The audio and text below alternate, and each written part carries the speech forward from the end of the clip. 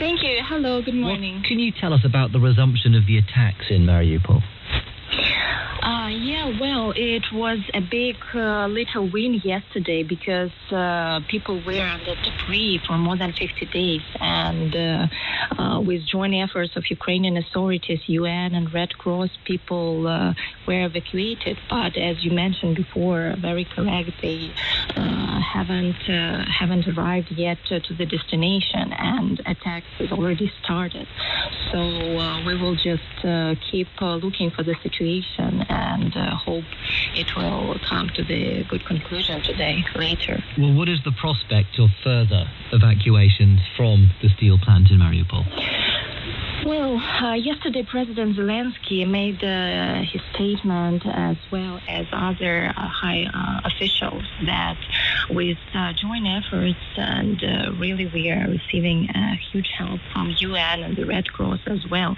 So they will keep continuing to evacuate people, but again, you will never know exactly, because Ukrainian authorities have been trying to do that for the last 2 months, but they haven't succeeded. They have not stopped every day doing that, but only yesterday they could make some success. So we will keep observing this situation.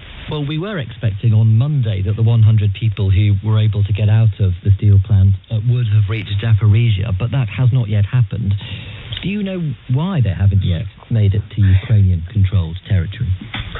I have not. I also know that's what you said. I don't know details because still it's difficult to get anything on the road. Let's talk about what EU energy ministers have been discussing. The idea that the EU would impose a ban on the use of Russian fossil fuels in the near term, particularly when it comes to Russian oil. Now, Germany, a key nation in this discussion, has said that it would be in a position to observe such a ban by the end of the year. Hungary has said it doesn't believe that such a policy would be productive. What is the view in Kiev of people you speak to of what the EU should be doing when it comes to energy from Russia? Well, honestly, I think our government still needs to push and do in diplomatic way, of course, to make these countries that you mentioned to change their opinions. So I think that it's already a great thing that Germany and Hungary as well are mentioning to give up on that. So of course we are welcome that, and I think there are more to come, because people see, all the world sees the atrocities that is going on here, and it is just needed to be stopped in any way. So we just have to push further. Okay. Maria Drutska, thank you very much for joining us from Kiev here on Newsday. It is Newsday on the BBC World Service. Rob James and Mike Williams with all the sports.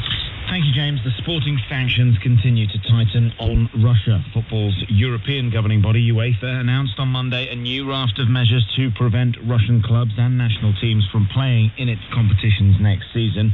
Russia have been barred from competing in this summer's Women's Euro 2022 and have been replaced by Portugal, a team they beat in qualifying, whilst Russian clubs will also be banned from UEFA competitions next season, such as the Champions League and Europa League. Russia's bid to host the Men's European Championships in 2028 and 2032 is now also ineligible. Cristiano Ronaldo scored a penalty and had a goal disallowed as Manchester United beat Brentford 3-0 in their final Premier League game of the season at Old Trafford on Monday. Elsewhere, Bayer Leverkusen consolidated third spot in the German Bundesliga with a 2-0 win over Eintracht Frankfurt, but there was defeat for fifth place RB Leipzig.